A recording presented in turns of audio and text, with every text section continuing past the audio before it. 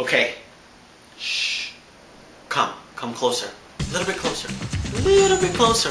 I don't want anybody to hear this, okay? I've got some inside dirty secrets from Miss J, yeah, Miss America's Next Top Model, runway coach, fashion diva. I was actually at the Robert Verdi Luxe Laboratory yesterday. Totally separate, unrelated issue why I was there. And there was Miss J. So there was Miss J, and I thought to myself, this would be a perfect moment to get you an inside scoop interview. So I tried. Quick little interview with you. 2 questions. So I thought about it, and I thought about it, and I thought about it, and I'm like, what's the worst thing she could say? No, right? So then I politely walk up to her.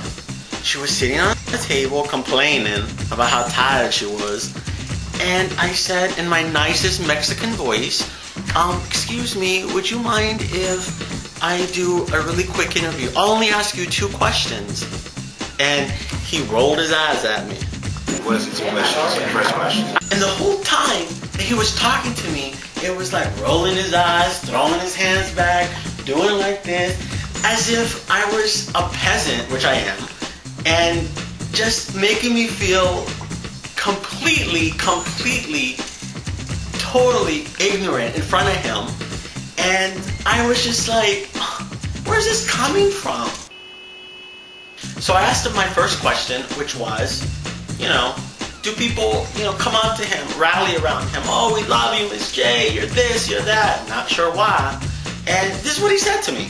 I follow Miss J's footsteps. He is like my idol.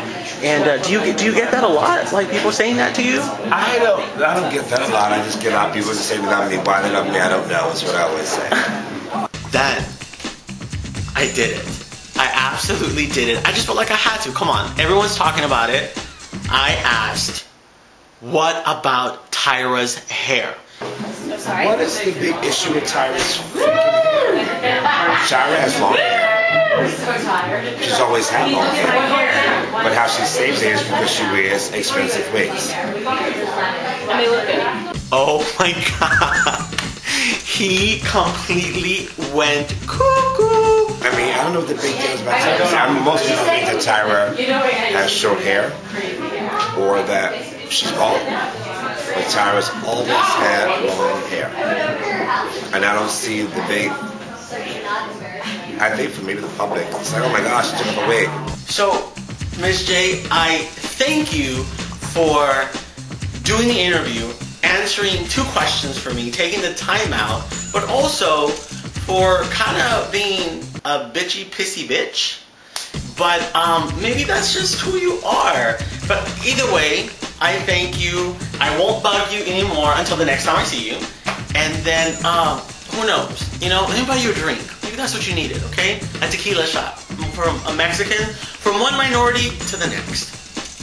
I am. Come out of drag and be herself. Yeah, I mean, it's huge for Americans, no? You don't think it's... I guess because I've known Tyra for so long. I don't see. You don't see the fascination with it. I don't see it. Yeah. I mean, I've seen it without wigs and without makeup. So for me, it's like. And don't forget to follow me on Twitter @Nandoism.